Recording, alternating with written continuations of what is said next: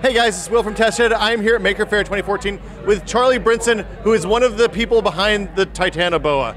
Charlie, how you doing? Good, I'm great, yeah. You guys have built something that's, frankly, really terrifying.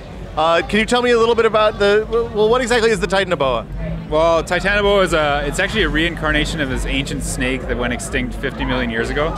So that thing was actually 50 feet long and 1 ton, and so we recreated it in this form of this machine that you see in front of you, yeah. Gigantic robotic snake. So, okay, tell me inspiration was the prehistoric snake. How did you guys get started? How many people worked on this? Like, what's the backstory on the ride? It started, as just an idea that I was milling around in my head, and actually was going to build a big snake, and I read the article about them finding fossils of this Titanoboa, and that's what really kicked it off. I was like, yeah, we should build this thing, reincarnate it. So we got a Swiss robotics student involved, and we did a lot of simulations, physics simulations, calculations and stuff.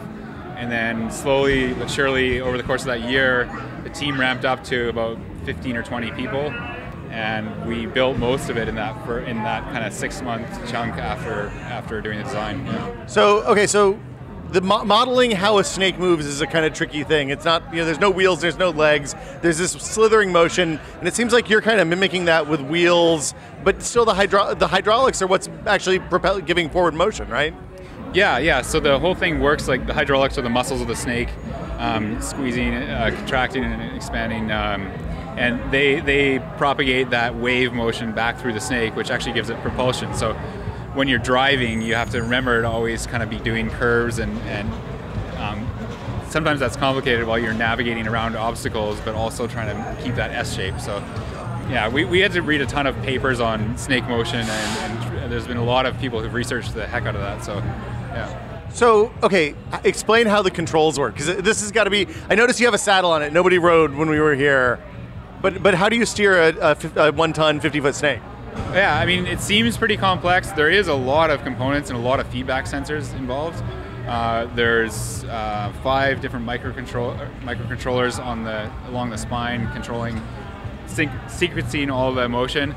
But in reality, when the driver's navigating, he's just directing the snake head, and the software is propagating that motion back through the spine. So it kind of automatically repeats what you've done according to a set of parameters that you can input, like your propagation rate and so forth. So how fast can it go? I would say if you really crank it up, you can go a brisk walking pace, maybe a little. But at that point, it's pretty out of control. So we like to just reserve that for open areas. Like there's too many people here to really get going. So out in the middle of the desert, right? Yeah. Okay, can we talk a little bit about the construction? It's a really neat design. It looks like it's kind of modular. I mean, obviously each vertebra is its own module, but then in the sets of vertebrae, it seems like every 4 or 5 stuff starts to repeat, the hydraulics and electronics and all that stuff. Can you tell us a little bit about how it actually works?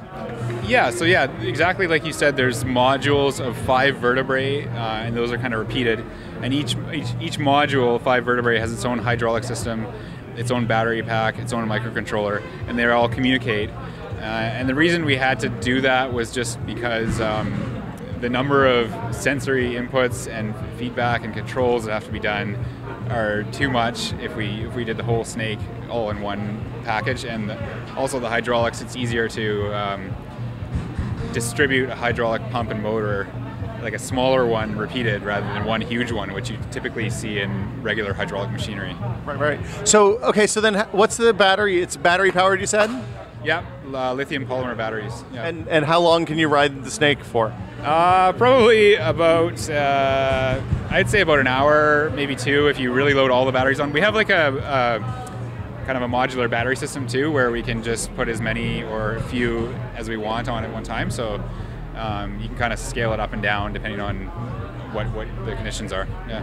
Cool. Well, thank you so much, Charlie. Where can people find out more about the Titanoboa? They can go to titanoboa.ca, which is a website for info and pictures and videos, and also eatArt.org, which is kind of the umbrella organization that spawned this project. Excellent. Thank you so much. And we'll have more from Maker Faire 2014 on Tested. I'm Will. See you guys later. Bye.